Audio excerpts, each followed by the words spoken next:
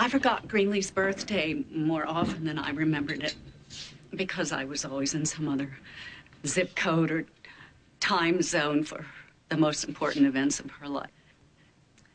But I did get to share her bridal shower and see her happy and in love and settled. I regret the time that I didn't spend with her. And I will always be grateful for being there for her happy day. It's a well-known fact that Greenlee and I didn't see eye to eye on many things. On anything. Greenlee gave me a chance at fusion, and that meant so much to me. The girl was a remote hugger. She hugged a remote. She did. She also had no appreciation for fine dog art. Pictures with dogs in it. But Greenlee was passionate about life and about the people she loved.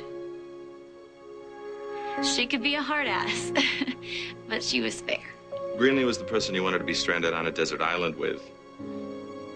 She was also really good at playing Three's company. It's a long story. Hate at first sight. That was Greenlee and me. We fought over jobs, men, the color of the sky. And then we made lipstick together. We became business partners, best friends. Oh, we still fought. We still hurt each other.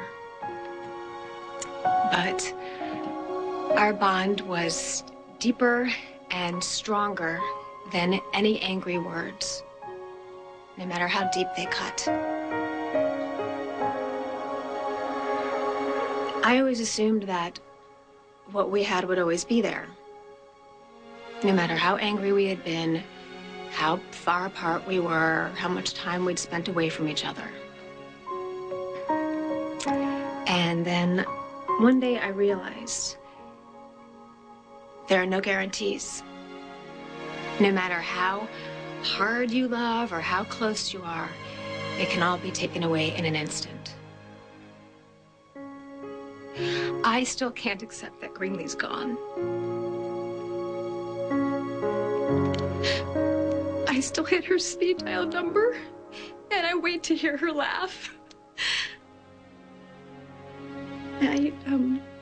I still expect to see her walk through the door.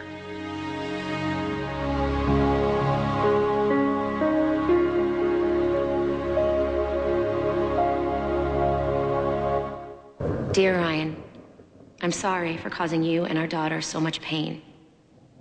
I was so desperate to keep you, to make you love me. And all I did was tear apart our family.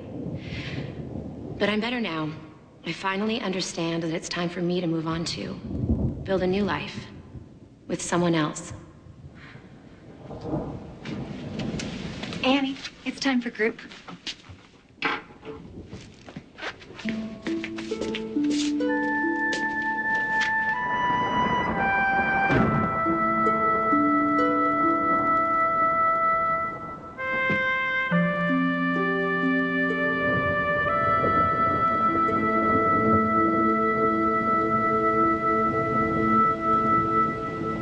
I'm glad you're here.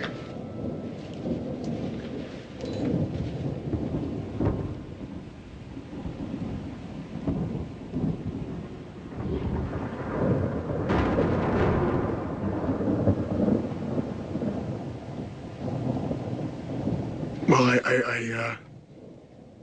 I remember the first time. I remember the first second, actually, that I laid eyes on Greenlee. She was working as an intern at WRCW, and she came over to me and she introduced herself and she shook my hand, and she described herself as an unusual woman. And from that point on, Greenlee was part of my life, and my life would never be usual again. We fell in love. First, we got married, but then we fell in love. And she vowed to me that she would give me a surprise today. A surprise every single day, and she never let me down. Never been big on the whole fate concept. I wasn't. But I honestly believe that,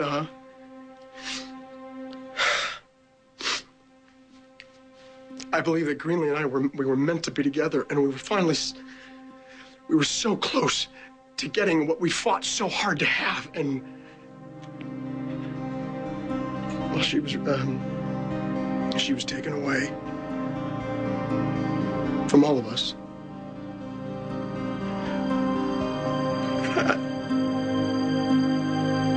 And I don't know how to say goodbye.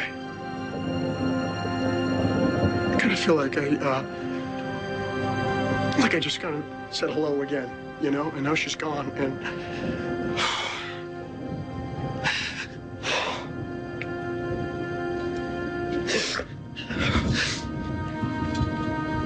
I miss her. I miss her a lot.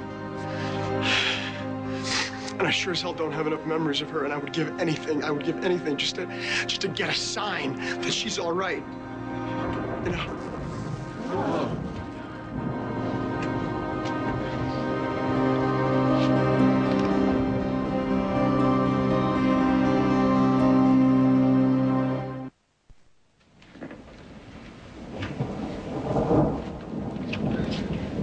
Hi.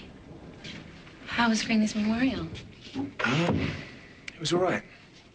But I kind of had a breakthrough of my own. You know, everyone there was just sharing their memories of Greenlee. And I remember loving her. But I realized that I don't love her anymore. And I didn't want to share my memories or mourn the past. All I wanted to do was come back here and see you. Really?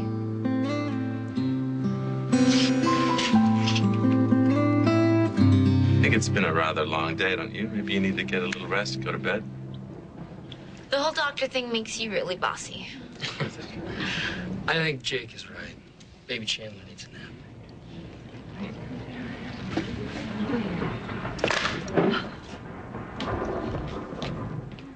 Are you okay?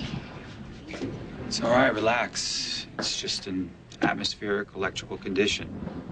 It's not Greenlee trying to reach us from beyond the grave. Someone's pulling on me.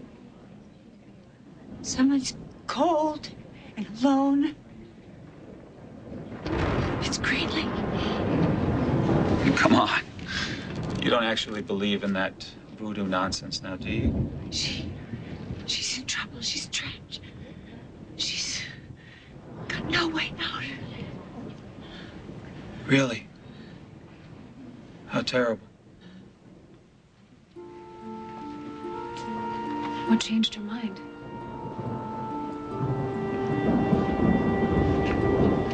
Since the accident, I guess I've been waiting for somebody to wake me up, to kickstart my life again. And today I realized that that's not going to happen. Nobody's going to do that I'm alone. No, you're not.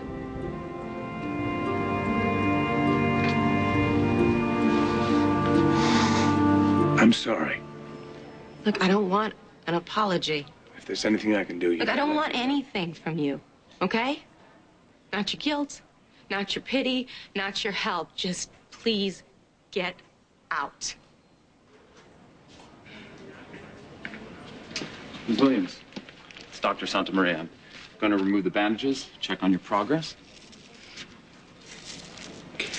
Am I gonna be okay? Well, you suffered a trauma.